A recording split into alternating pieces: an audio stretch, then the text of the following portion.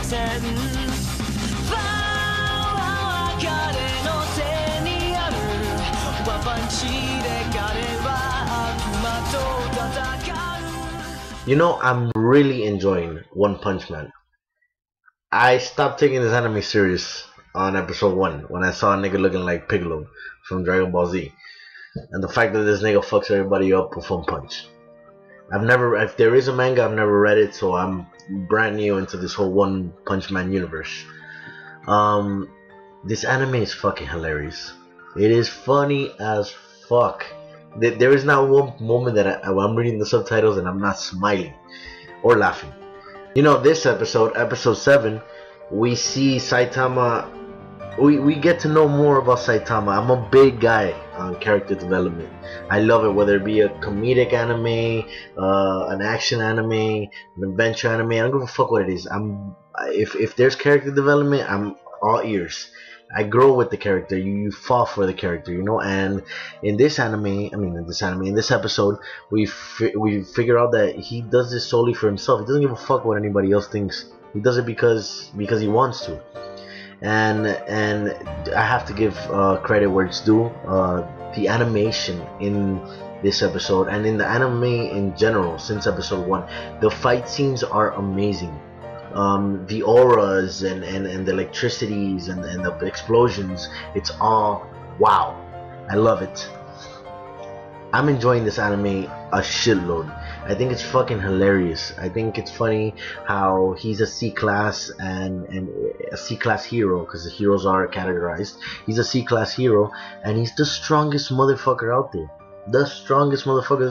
There's nothing he can't do, and he's a C-class. And all these scrub-ass heroes are a class higher than him. I think it's hilarious, his relationship with his apprentice, how much he looks up to him, and there's so many comedic moments in this episode and in the anime in general between both of them. I'm still gonna be watching this anime. It doesn't look like I'm gonna drop it. What I'm looking forward from One Punch Man is I want to see Saitama hit a wall. You don't have a character like Saitama and not explore the depths of his power. There's a lot of growth in that. What would his partner think, his fucking apprentice think, him hitting a wall, him not being the strongest anymore. I'm pretty sure he's still gonna look up to him, but there's so many things to explore and so many questions that aren't answered. Me personally, these are my questions. My questions on what I want to see. What would happen when he hits that wall? What is he gonna do? Is he gonna get stronger? Is he not gonna get stronger? The anime in general, is gonna get funnier. I mean, it's already fucking hilarious. So as a comedic anime, it's 100%. It's fucking hilarious. But what I love about this anime is that it's super funny, but it's also has a story, and it's actually going with the story. There's actually progression. He's ranking up. We get to see more of his inner thoughts in this anime, what he thinks or why he's doing this, etc., etc. There's a lot of backstory and a lot of story going into his apprentice, which is also fucking amazing. So overall, this anime is not disappointing, and I'm not gonna stop watching it. I'm gonna keep reviewing it every fucking weekend unless I'm on another vacation.